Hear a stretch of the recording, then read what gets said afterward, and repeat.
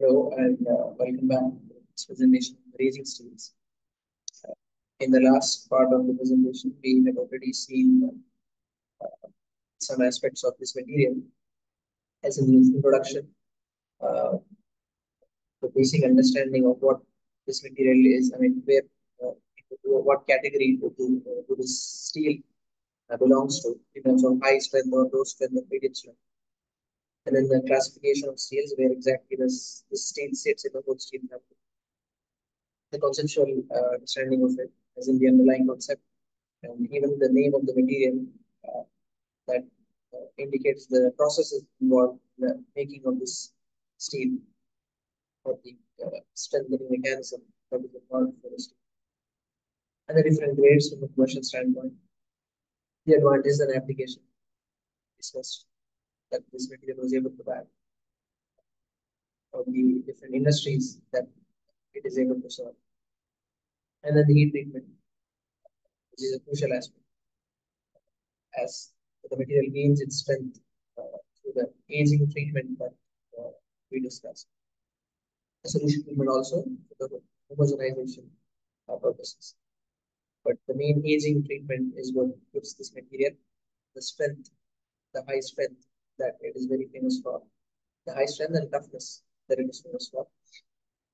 So we had looked until treatment, or we'll start with mechanical properties.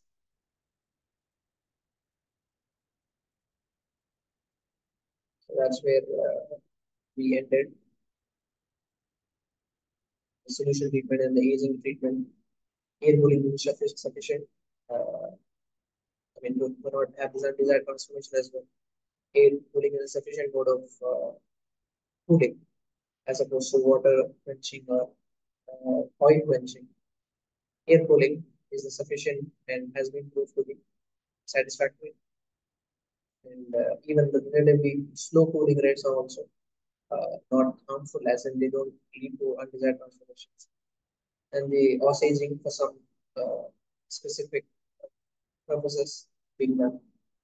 Dimension stability, that's another feature, useful feature that has been utilized to take this advantage of having done having finalized dimensions before aging itself. That was able to, I mean, it really was harnessed to some applications that they were able to get some, uh, that they were able to get the material to final dimensions and even weld it before sending it to the final aging treatment, and then it was sent for final, it was sent in service. So that is also another thing that has been key feature of this material, that it is not able, it doesn't distort much because of the low coefficient expansion. So that's a brief discussion of what we saw. We'll start with mechanical manufacturing processes. So generally this is produced by vacuum melting or double vacuum melting. But double vacuum melting is generally preferred. Double vacuum melting and refining procedure. Double vacuum in the sense it is melted by vacuum induction melt. VIM is what is called, followed by VAR, VAR, that is vacuum arc remelt, and that's what it is remelting. The first process is vacuum induction melt, and then remelt through VAR process, vacuum arc remelt. So this is what is generally done, double vacuum melting.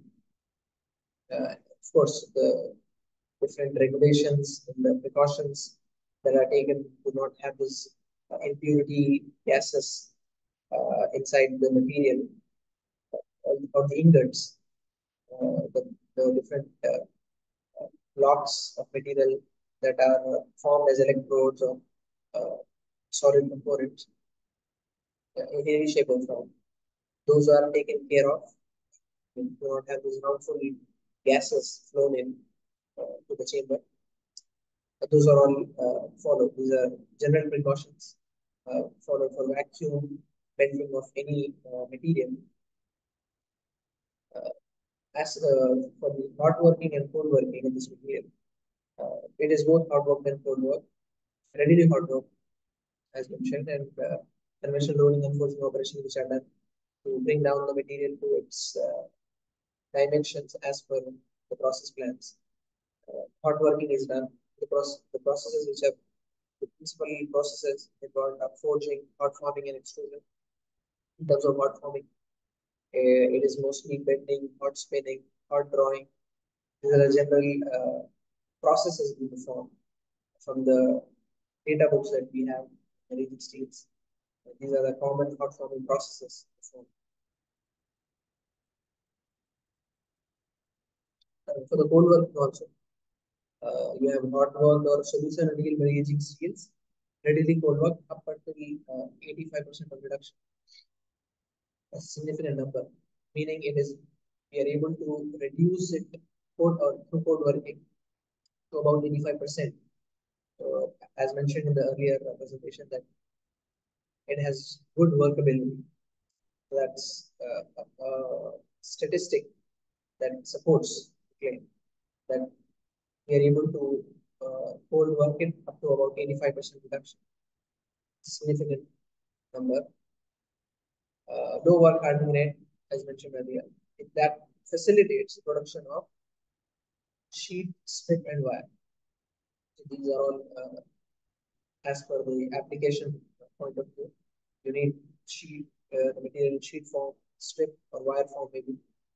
So low work hardening rate that this material is able to offer has been utilized, and as it facilitates the production of all these different geometries. And another thing is the extra low carbon martensite that we have that we've discussed, that the martensite is not having much carbon because the carbon is very low. So,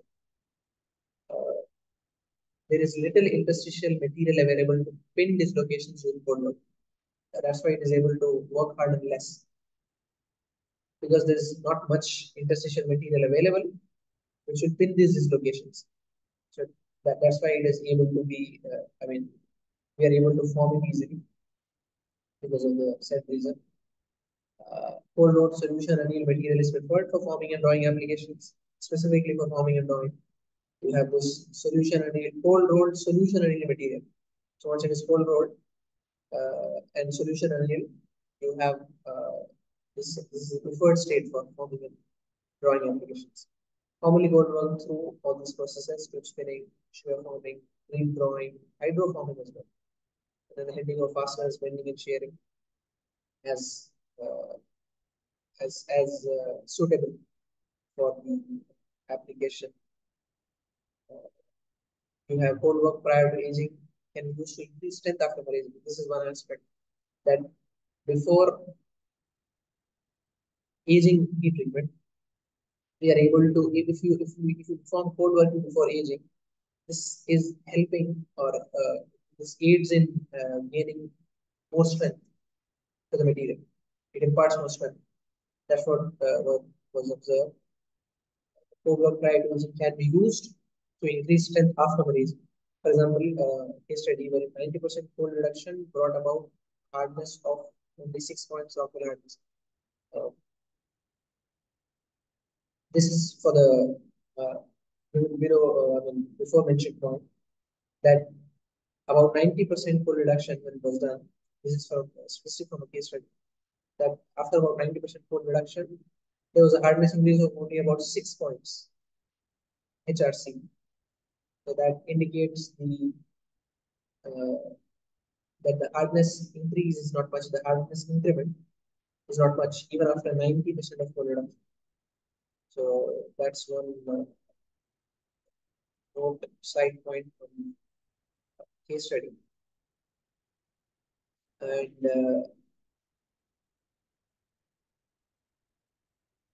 so that is one another thing that if you perform cold working process before aging in treatment, then this is able to impart more strength to the material. This can be uh, controlled in terms of if the strength achieved is required to be high, then the cold working parameters can be we can work with the cold working parameters in terms of the temperature, the degree of deformation to be able to have this effect in terms of more or less strength. That's the point. Ductility declines in the raised material about 40% reduction of cold work. So this is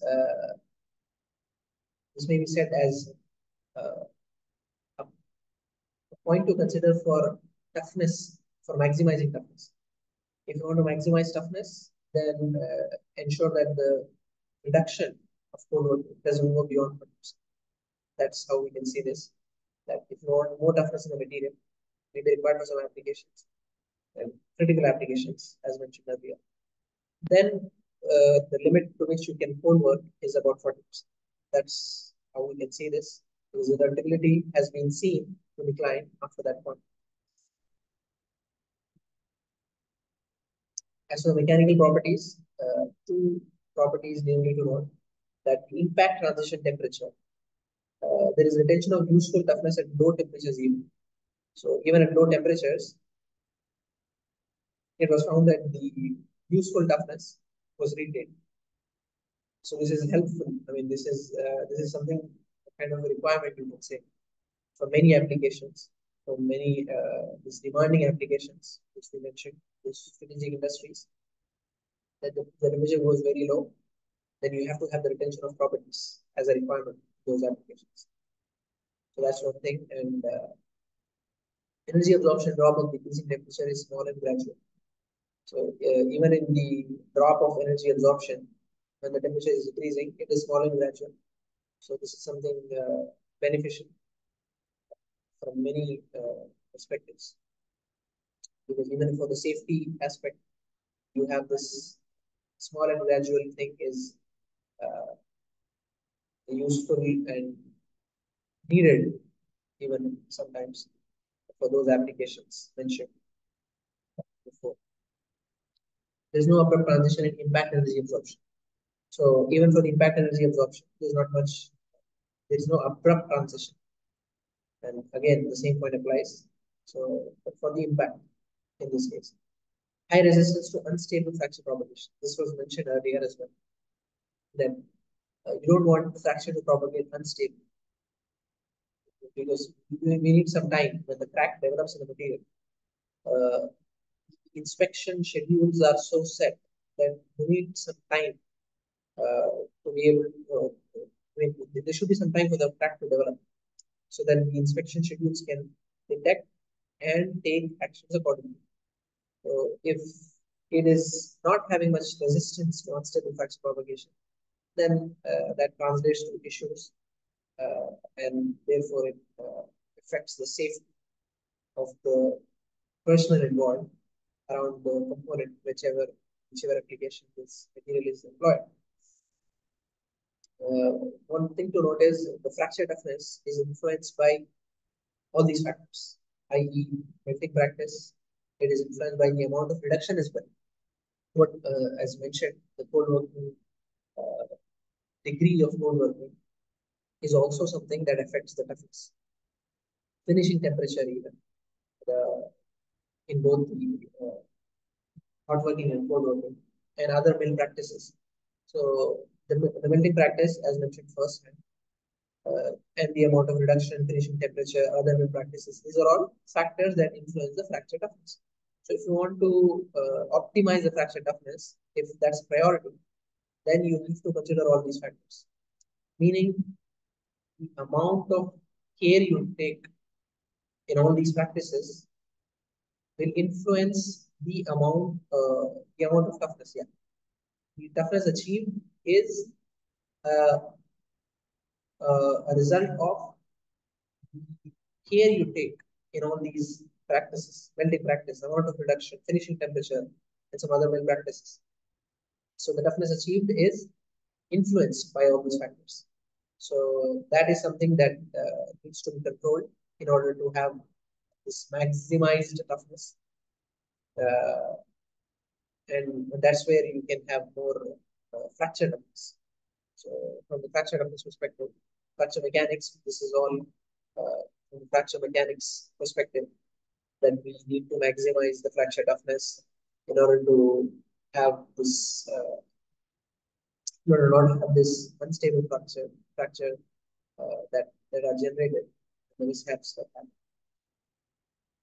Notch tensile properties. There is a high ratio of notch tensile strength to tensile strength, even at low temperatures. This is unobtainable in conventional steels at same high strength levels. So, a noted emphasis here that this is not, you are not able to obtain this in conventional steels at the same high strength levels. They are not able to have this ratio of notch tensile strength to tensile strength. So it's high for maraging steels. So that gives you again a unique factor to choose this material uh, when it comes to choosing between the different high strength steels that the other high strength steels in the same similar strength level category. Uh, there is conflicting data for fatigue tests, and this is attributable to variations in procedures used for production of test specimens. For example, the fatigue tests that were done, it may be done after machining of the samples, or it may be done after fine polishing, maybe, or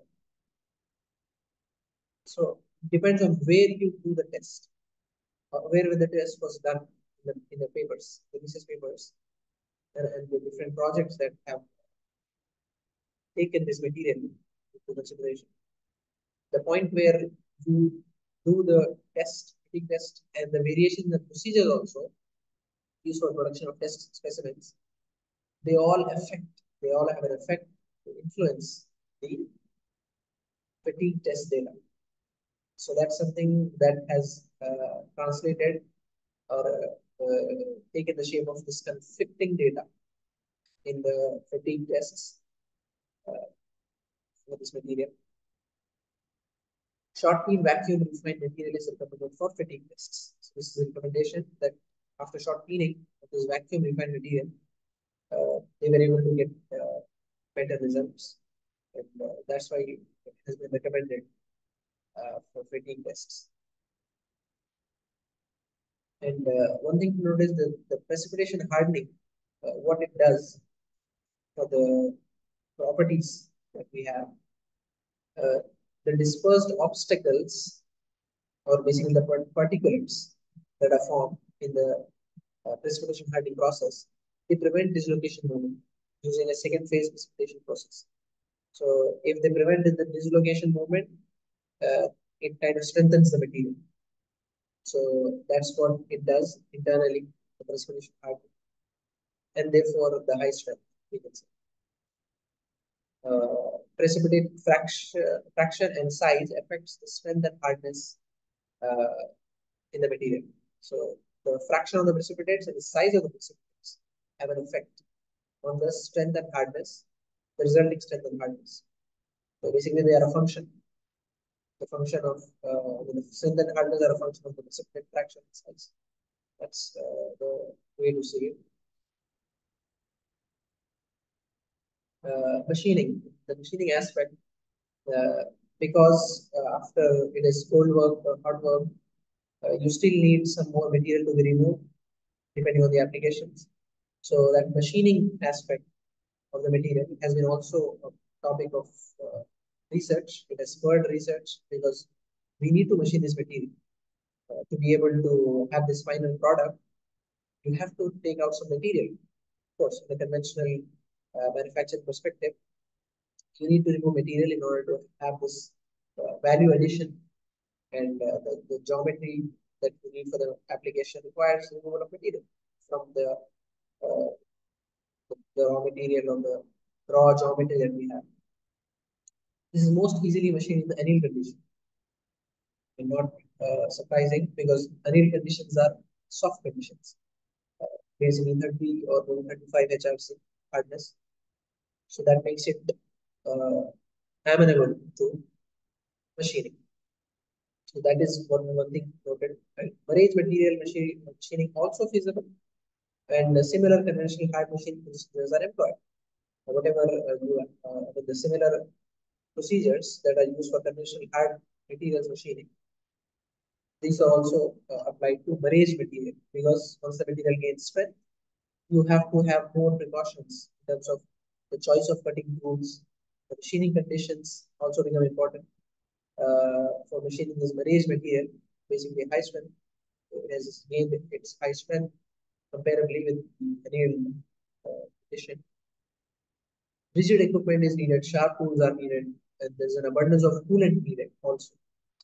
So these are all things that you have to take into account to be able to safely machine managed material. So that is also done. That is a point. It is also feasible. Has been there are a lot of research papers that have researched the machining of maraging steel in the maraged condition, even in the hard condition as well. As needed for some applications. Type application requisites, you need to have some tighter tolerances. So even in the marriage material also, the condition also, the machinings are done. We have data. Turning, milling, drilling, tapping, reaming. These are all the literature is there with established recommended practices. So even these, specifically what processes are done, we have seen the third point. Temperature control is needed for machining of aged material. Cutting fluid supplied to the cutting zone. I mean, you have to ensure that cutting fluid is supplied to the cutting zone. Because once the material is machined, you have more heat generated, especially in the marriage condition. So temperature control becomes essential. So that is to be ensured. And MQL, this is sustainable practice. The sustainable machining has become a topic of it is a trending topic. Both sustainable machining of uh, conventional material, additive manufacturing material also, because what sustainable machining uh, entails is there should be we should look into account we should take into account three aspects that it is sustainable from the environmental point of view, it is sustainable from the economic point of view, sustainable societal point of view. Meaning we should be having less impact on the environment. We should be having less impact on the societal perspective. We should be having less impact from the economic perspective also. So less carbon emissions, less material wastage. These are all keywords, topics that we consider when we talk about sustainable future, essentially, not just machining. And speaking of which, we have kept this is a top agenda, global agenda that we have sustainable goals, sustainable development goals, SDGs. So coming from that approach, sustainable machining is also a trending topic in the machining, the mechanical industries, especially the machining industries, wherein we are employing sustainable practices to have less impact on the environment in terms of less carbon emissions, and less impact to the operator in terms of not exposing the operator to harmful coolants. For example, flood cooling is now avoided to a greater extent, uh, and that's what gets us to MQL, minimum quantity lubricant, wherein you are supplying lubricant in very small quantity. For example, maybe 150 or 10 to 500 ml per hour. So this is the amount of coolant that is supplied per hour compared to flood cooling where you have a huge amount of coolant supplied to the cutting zone. This is wastage of coolant. It even harms the operator and all the machine power, the coolant supply, the coolant that has to be supplied also takes up energy, storage of coolant, the transport of coolant. So all these are aspects that we can avoid if we use minimum quantity of lubricant. And that's what the concept of MQL is about, where you have small amount of cooling or lubricating agents to the cutting zone in the form of aerosol. and the lubricating flow rates are very low, as mentioned, 10 to 500 ml per hour. That's all. And the savings are in terms of cutting fluid, the energy, the cost. So these are all aspects, beneficial aspects coming out of minimum quantity lubrication, i.e., sustainable machining practice. So those MQL-based methods, machining methods, are also found feasible for this material with low feed rates. There's a specific paper that talks about how they were able to concurrently, uh, I'm sorry, how they were able to optimize residual stresses by ensuring that this feed rates, low feed rate along with MQL. So they did machining with MQL, and with low feed rates, they were able to have those optimum residual stresses. So they were able to harness, or what do you call it? They were able to optimize this residual stress, which was needed. Compressive residual stresses are needed for some applications. So they were able to impart those residual stresses through MQL machining with low feed rates. Higher feed rates, they were getting, they were not getting good results, desired results in terms of not getting optimal residual stresses, for example.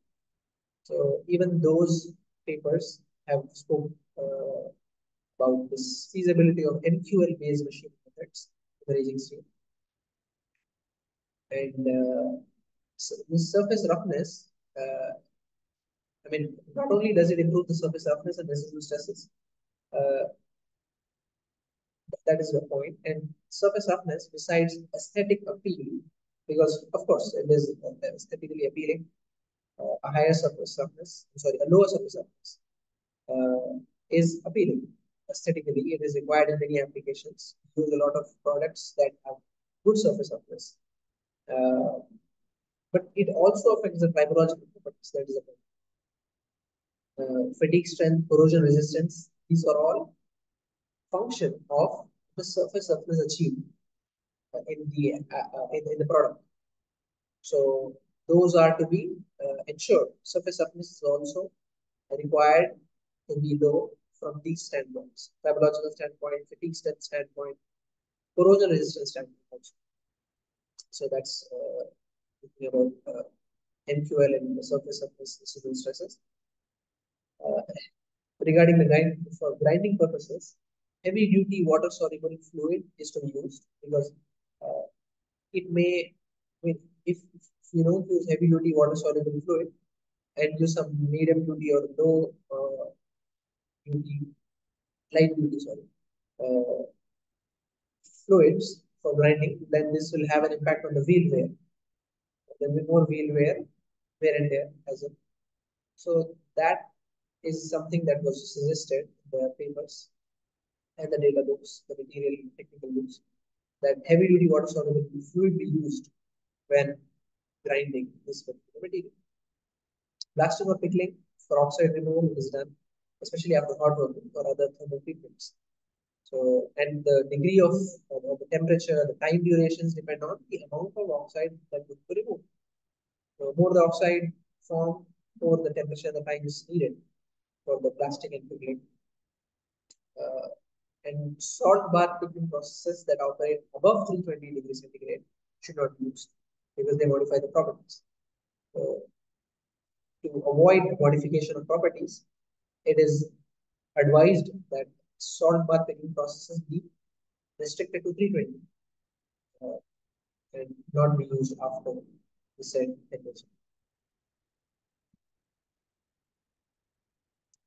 So nitriding, this is we know that nitriding is a surface chemistry modification process where you are trying to modify the surface chemistry of the material through nitrogen diffusion.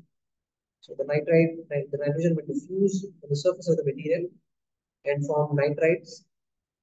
And this is particularly useful for iron-based materials, iron alloys, wherein we are able to improve wear and fatigue properties specifically.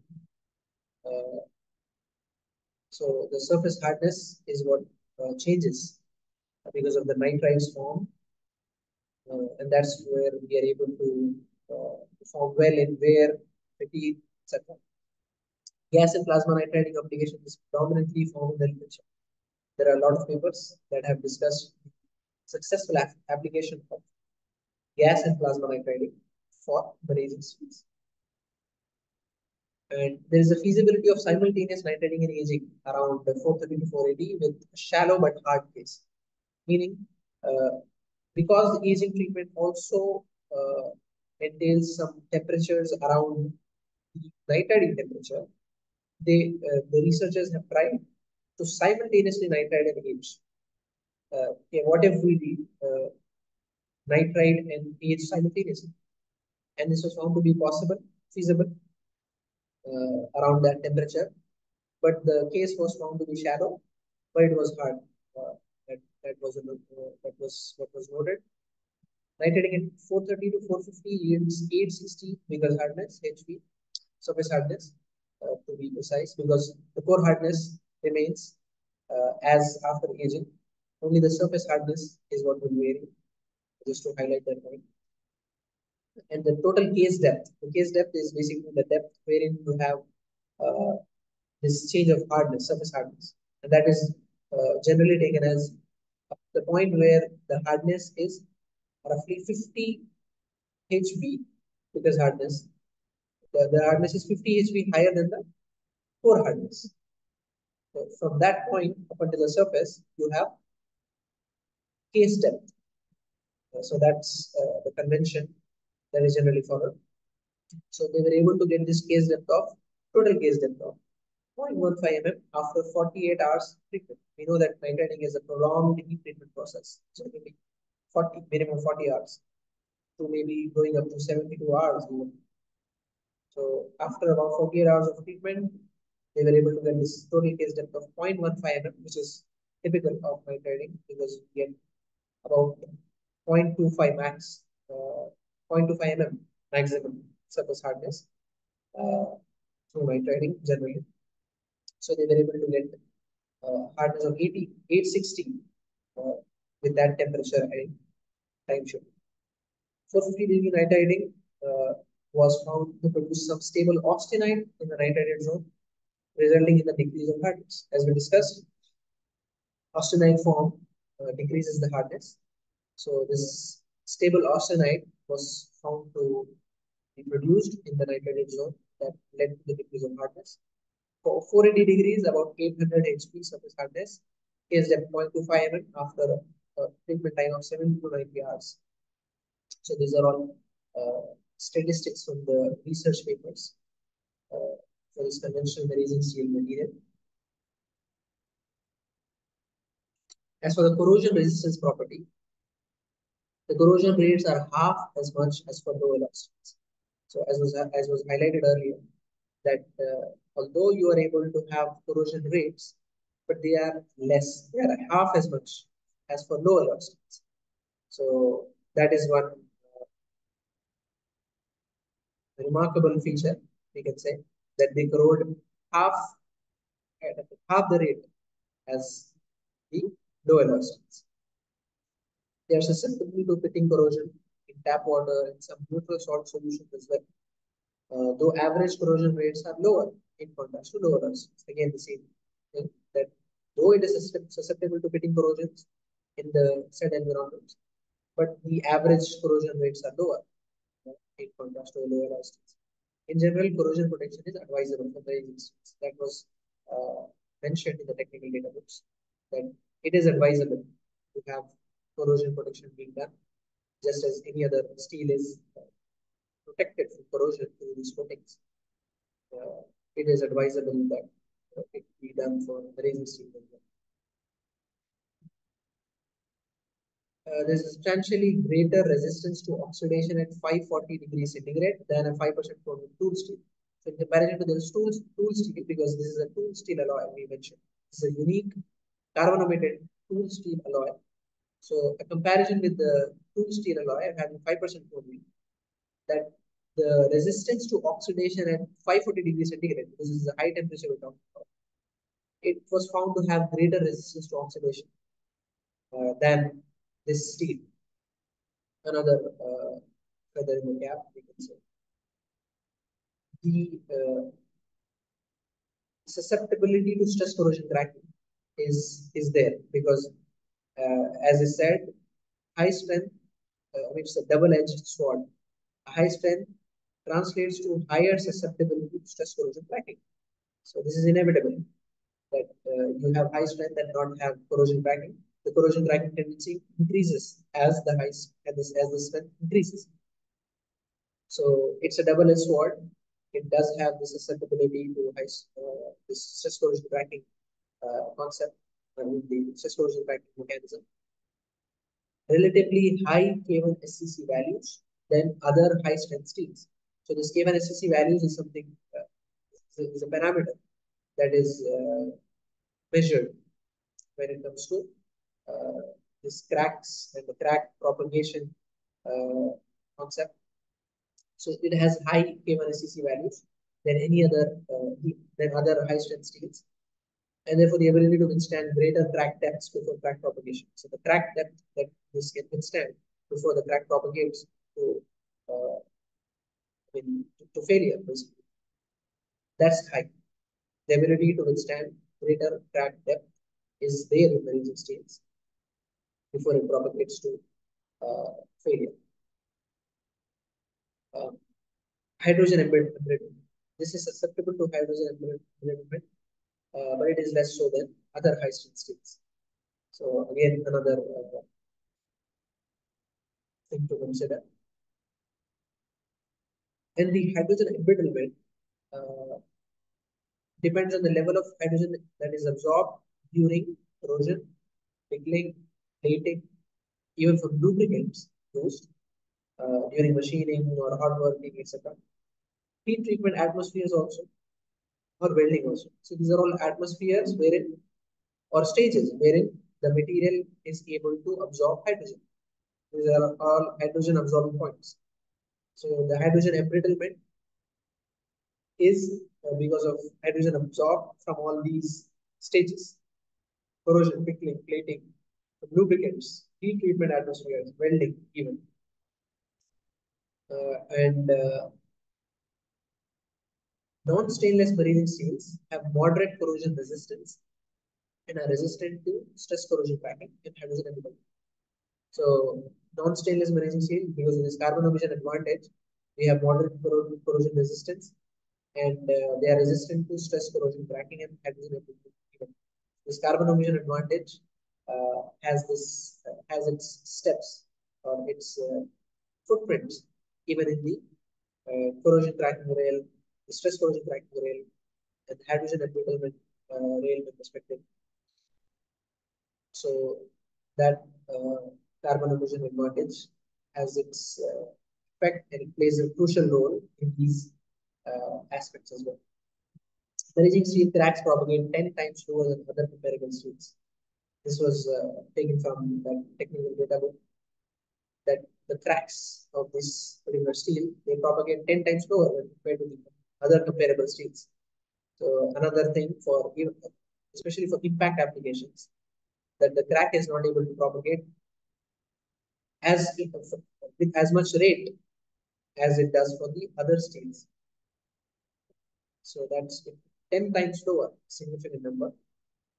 Corrosion cracking can be enhanced by cadmium plating or phosphate. So these are all, those two methods are employed to enhance the corrosion cracking uh, or to basically avoid the corrosion cracking tendency. Uh, and another thing to note is the austenite affects the toughness of steel, and it also affects the magnetic properties and stress corrosion cracking resistance also. So austenite also has an effect on the toughness achieved. So this can be harnessed for specific purposes, where you have to have this combined contribution of strength and toughness.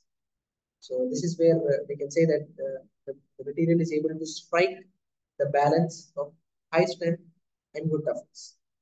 So we can harness all these factors to impart needed strength and needed toughness. So all these are factors that we can play with in order to have material for specific application.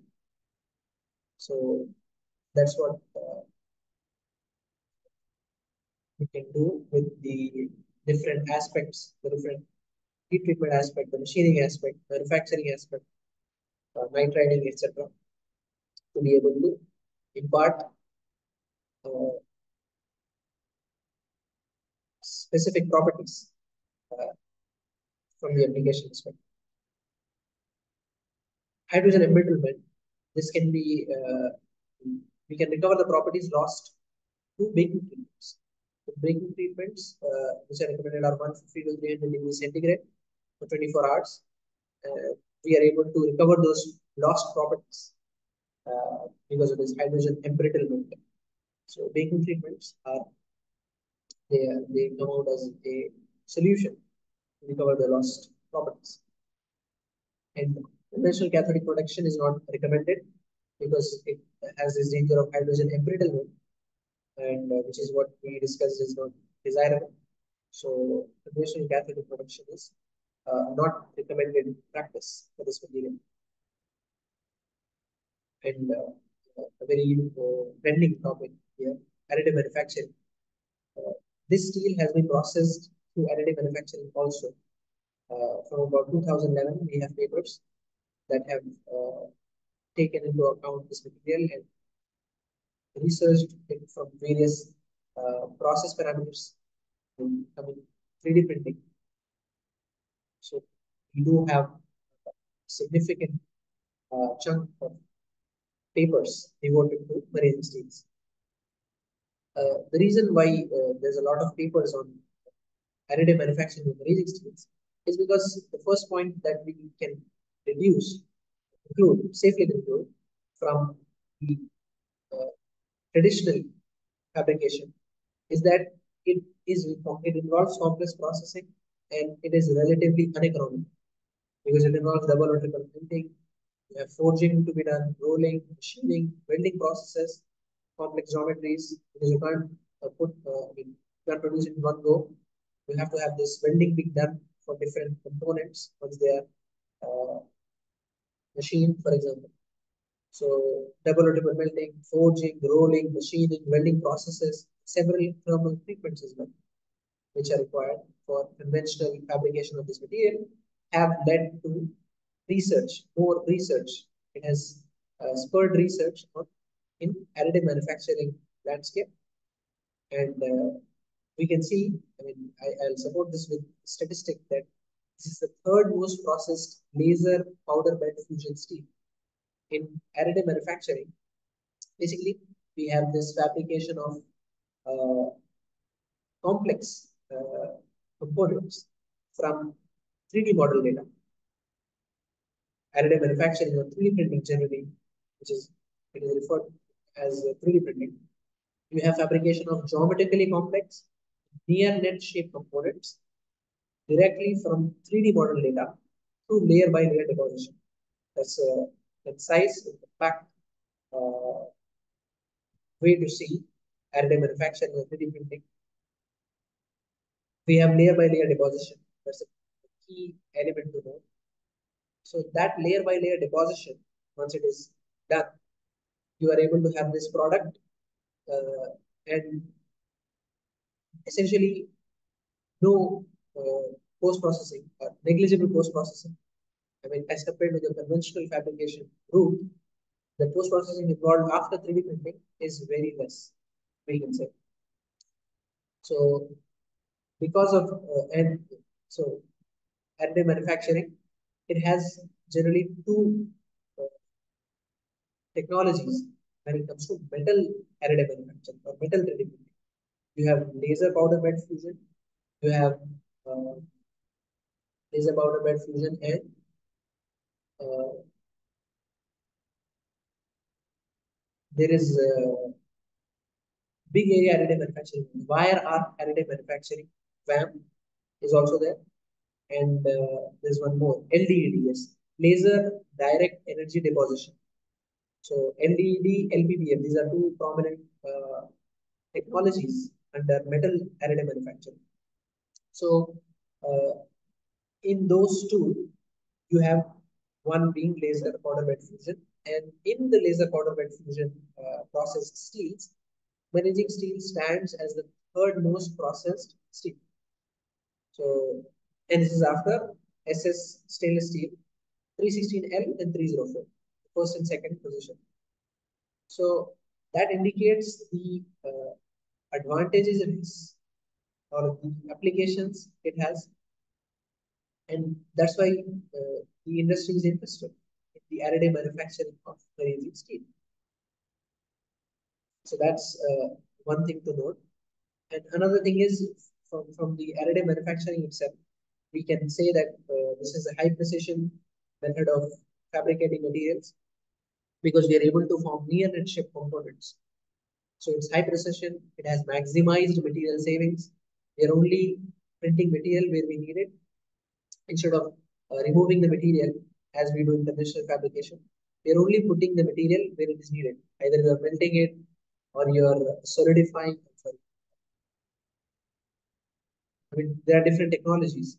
Fuse deposition modeling, you have stereolithography, uh, you have other miscellaneous methods such as uh, there is laminated object manufacturing long. So all these methods are there. Fundamental 3D printing, you have, as mentioned, laser powder bed fusion and direct energy deposition. Both are employing laser. So the point is, we are able to only, I mean, we are only solidifying the material or putting the material where it is needed. So there is maximized material savings, shortens the lead times because we don't have much processes going on. It's a one-step process. This is a near instant part production that we do. Near instant part production. So it avoids all those different processes as we mentioned, forging, rolling, machining, welding, etc. These are just few of the major processes that we do in conventional fabrication. So we are able to avoid those processes. This is a one-shot production essentially. So that saves us a lot of time, processing time. So the lead times are shorter, and not just these processes. The, the fact that the material has to go to different places involving logistics. I mean, this involves logistics and the R&D that goes in, the tools that are required, the R&D for the tool, and the several fixtures, etc. All these are avoided when we are using one single machine that is dedicated to print materials or melt materials. So you have shortened lead times. That's the point. Uh, and there is environmental friendliness also. This is one of the reasons why this is promoted a lot. It helps achieving the sustainable development goals. It has lesser carbon footprint, and that's where we are able to harness more components out of this technology without having much impact on the environment. It is environmental friendly as well, 3D printing technology. So this is extensively researched. There are other grades. I'm sorry, 18 nickel 300 or M300 grade is extensively researched than when compared to the other grades such as 18 nickel 250. The following reasons. It has good printability, it has rapid solidification, and it resists crack. This is one useful or key feature to know that because it has less carbon, it cracks less as compared to the other steels. So, and 3D printing or additive manufacturing, metal additive manufacturing through laser is essentially micro welding. You are welding powder particles basically through laser energy, through this laser energy that you are directing at the powder. You are essentially welding the different powder particles together of micron size. So that ability to solidify without crack gives this material more opportunity to excel and give good components, essentially defect-free components, because it doesn't crack, it solidifies rapidly, good printability has been noted. So those things are there, and then it is processed through all these techniques. I mentioned LPBF, VAM, wire arc, additive manufacturing, LEED techniques, and there's one specific paper which I mentioned in the references, uh, which has extensively and comprehensively uh, seen the different technologies and the papers that have come, which basically are these three technologies. From these three technologies, how the material has performed and was able to, I mean, the researchers were able to control these different input parameters from the 3D printing perspective, the laser power, the scan speed, the build orientation, the layer thickness, to name a few. And they were able to optimize the mechanical properties, the resulting mechanical properties. So those have been done. And to be honest, this additive manufacturing of maraging steels requires a separate video in itself. As I mentioned, from 2011, there is a lot of plenty of papers, not unexpectedly, because third most processed steel for a reason. So it requires a separate discussion in itself. I need to make another video. So the processing parameters, AM processing parameters, heat treatment influence is also been explored. So these two are majorly explored. The influence of heat treatment, what happens with different heat treatment time and temperatures, along with other factors, the combined effects also, the coupling effects of AM processing parameters, for example, build orientation, along with heat treatment schedule. How does this reflect on the mechanical properties? And mechanical properties generally, specifically, we have tensile properties, we have compressive properties being explored, and surface roughness, residual stresses, etc. I mean, in terms of the machining, etc. So coupling effects, the coupling effects of processing parameters from the additive manufacturing, the heat treatment, the different mechanical post-processing, for example, machining. These are all simultaneously changed to see the effect on the final properties or the surface roughness, residual stresses as needed for different applications. The defects, structure, and mechanical properties are studied, as I mentioned. Even the defects, because of the porosity, the microstructures, because of the different processing parameters, the scanning strategies. So a lot of research has been done. The latest research review papers highlight that the majority of studies focus on tensile hardness and fatigue performance, but there is very limited research on impact toughness and corrosion resistance. And they highlighted that these studies are needed because we need the steel to have corrosion resistance as well, impact toughness as well. And from what has been observed is a lot of papers have focused on the material from the tool and die application perspective. 18 nickel 300 is a tool and die material, as I mentioned, tool steel alloy.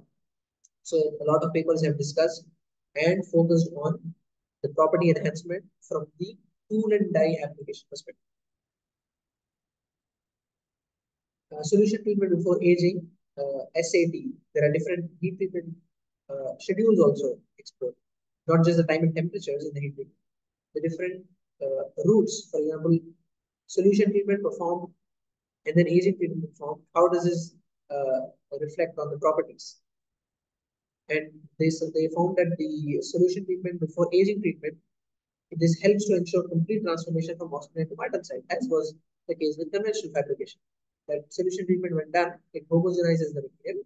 Therefore, we are having good performance, optimal performance when it was aged later on.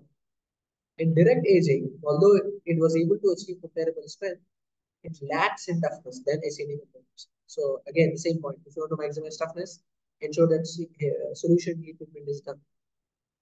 But if it is not of priority, then direct aging is also a factor. I mean, is also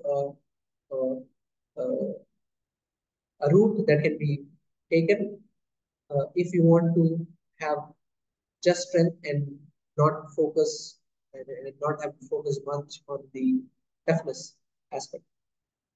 So depending on application, but the papers have highlighted the different properties, resulting properties uh, from the different routes, heat treatment routes. So, as mentioned, ironical lat martensite, this is soft and tough, and therefore it resists cracking. That's what makes it more attractive to researchers to research more on this material. And apparently, I chose this material because it has good printability, as mentioned, and has more prospects for the tool and die industry. Outstanding aging or hardening response, like other precipitation hardening systems, both in conventional and additive manufacturing. For example, a case study wherein within 3 minutes, the material was able to gain hardness from 28 to 43. So within 3 minutes. So this is an outstanding aging performance that we get. The hardening response is very swift, and therefore the hardness increment as evident. And then after that, from 20 to 23 in 3 minutes, and then after that to 52 in 3 hours. So after that, it is not that drastic. It is gradual increase of hardness. But the point to note is the aging response is swift. It it it performs well or quick in aging response. And what has been studied so far, precipitate formation has been studied in terms of what kind of precipitates and how the precipitates are forming, the evolution of precipitates, the microstructure evolution even. So, and the version of austenite. This has been studied so far that you don't need much austenite reversion because this leads to loss of properties. And of course, the dimensional stability perspective is to discuss. So those are some of the concepts that have been studied so far. And coming to the challenges and innovations for this material, this is more in relation to the conventional fabrication. That the premium cost of the steel over other tool steels with less nickel. I mean, those other tool steels which are having less nickel. This cost aspect has prevented Maraging steels from taking over a large segment of the tool and molding alloys, especially for the tool and die industry. This has come off as an inherent limitation. The premier cost of the steel, as was mentioned earlier, the addition of different alloying elements, the costly alloying elements, makes the material expensive, and therefore that came off as a barrier to have this. I mean, to accept for the material engineers of the industries to accept this material. This has become a barrier, the cost aspect. Because we mentioned that there is 30% share of alloying elements, major share, and these are very expensive alloys. So, so that, and we can say that this is suitable for applications where cost is not major or primary concern. If the primary concern is cost, then Maraging steel is not the material to. It's not a good alternative or a feasible alternative or an economical alternative. So we can safely say that this is suitable for applications where cost is not a major or primary concern. But if industry is, for example, aerospace industry, wherein you need more of property, this is an industry which focuses more on properties, prioritizes properties, prioritizes performance over cost. The material turns out to be an attractive alternative, as mentioned earlier. So only for those industries, critical industries, it becomes a powerful alternative, we can say. But another thing to note is, I mentioned the cost offset concept, that at the point wherein you are investing, I mean, you are investing for the lower tool steel alloys also in terms of the delays and expenses involved therein after the material, for example, fails and has to be repaired, and the performance that you get out of it, the durability aspect. So the alternative could be, do you want an expensive 20-step heat treatment process? For example, this is for a wing hinge of a fighter plane, and there were several parts that were made and it was welded. It involved an expensive 20-step heat treatment process, and the material was conventional low steel alloy. So, do you want to take a low steel alloy and employ this expensive 20-step heat treatment process? So, you are investing somewhere or the other. So, that is something to consider when it comes to finalizing what material to finalize. Uh, this is something that the material engineers can look into in terms of the properties that this material is able to offer.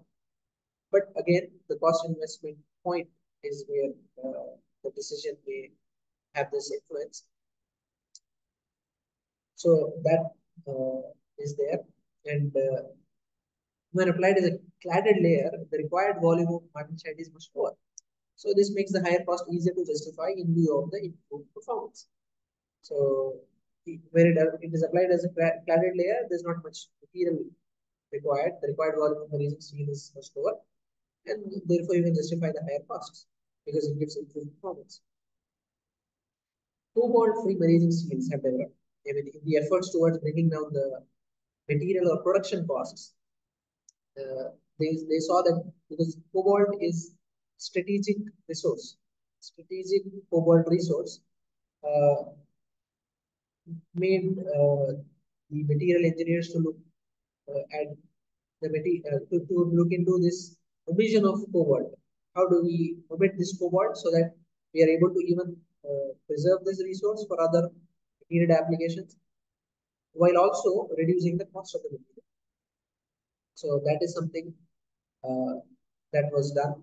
Cobalt-free maraging steels were developed, and they were able to achieve strength levels of up to 2,000 megapascals.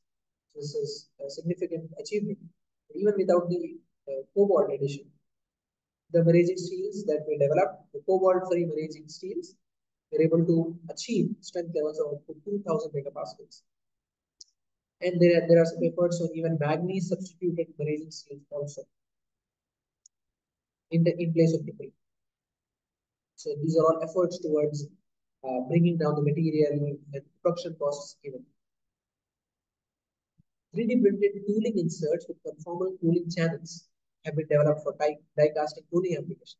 In additive manufacturing papers, we see these conformal cooling channels. I mean, the mention of conformal cooling channels, because these inserts, when when employed in the die, they require they require to cool down faster because the amount of components being produced on the die, uh, this is dependent on how fast you are able to cool the components of the die, and which involves the cooling insert as well. So the amount or the time to cool down has influence on the amount of components that you are able to produce. So more productivity entails faster cooling rate of the tooling insert. And this is possible through conformal cooling channels, wherein you have these channels inside the tooling insert with optimal geometries and optimal orientations and the paths that have been designed. This is able to cool down the tooling insert much faster. And this is possible only through additive manufacturing. You cannot make conformal cooling channels, this complex, intricate, complicated conformal cooling channels. Conventional fabrication, it is not possible. So 3D printing is now being looked at for this conformal cooling channels in the tooling inserts. So there are a lot of papers discussing this 3D printed tooling inserts with conformal cooling channels for specifically the die casting tooling applications. As mentioned, the 18 nickel 300 material is a preferred choice for tool steels. So that is there, and there are even papers on concurrent improvement of surface toughness and residual stress. And this was found to be possible with optimized finish and end milling process parameters besides the AM and heat treatment parameters.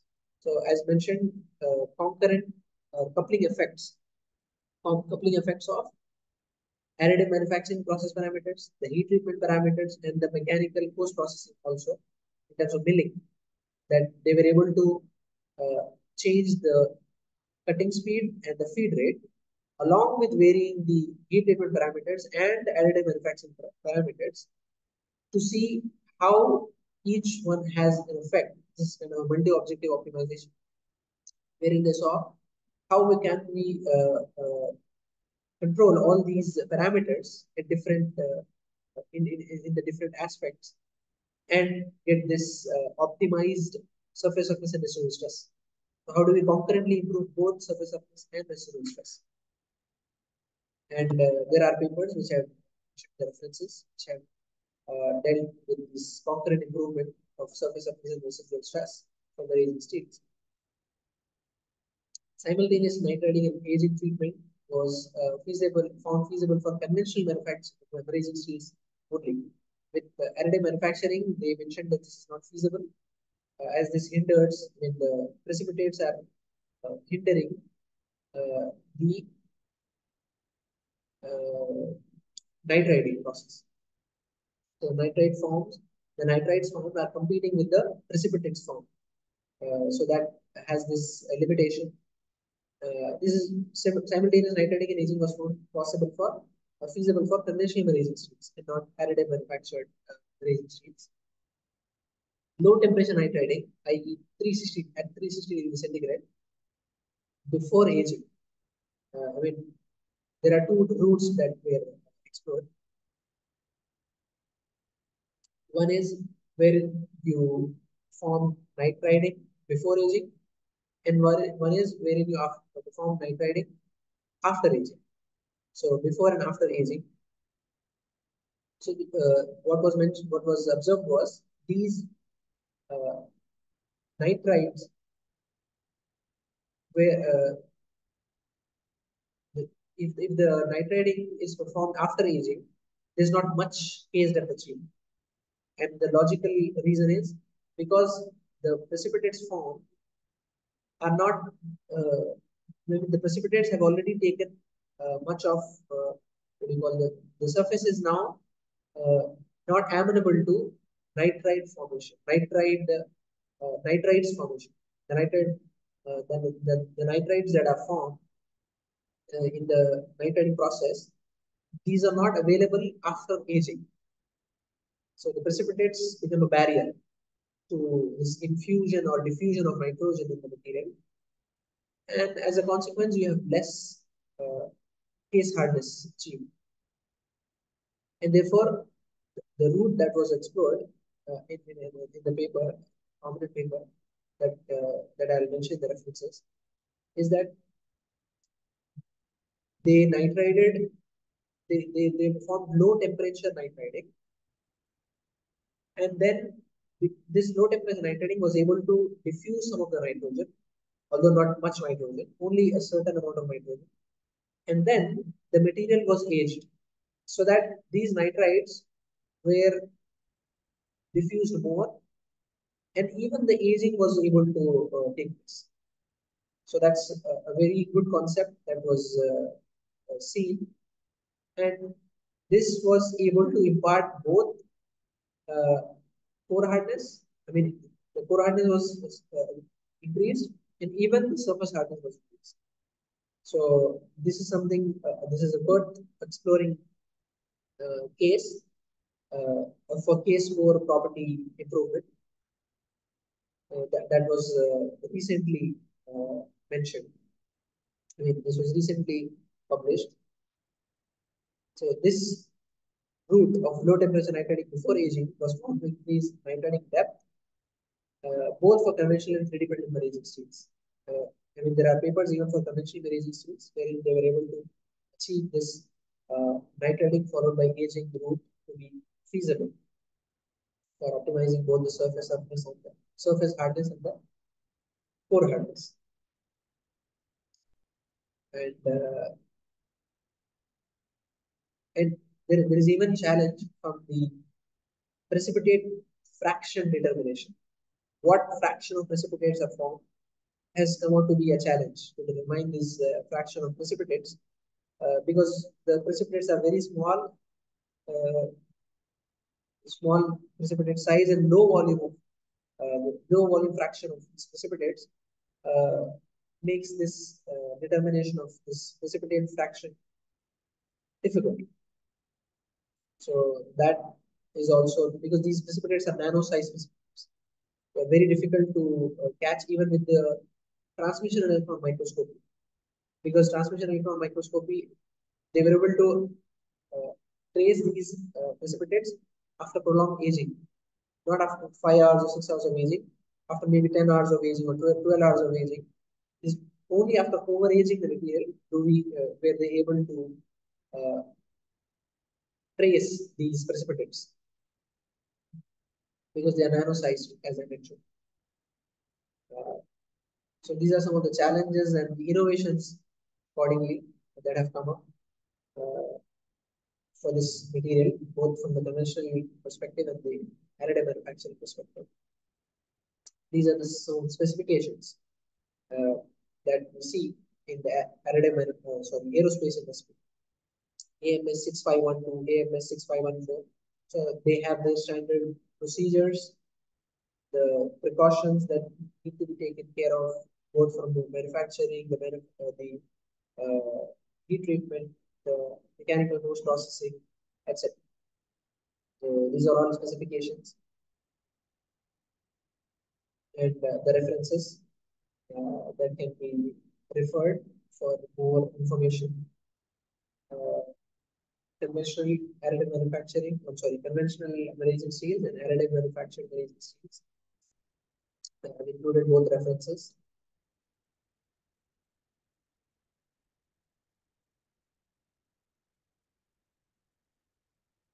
And that's where I will go.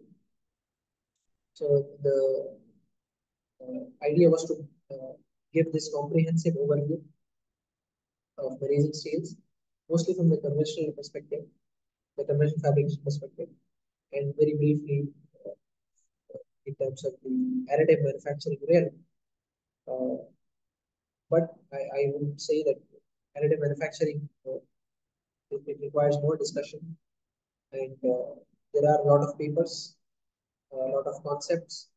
I mean, a lot of processing parameters that have been varied to have these effect on the properties or the minimization of defects, etc.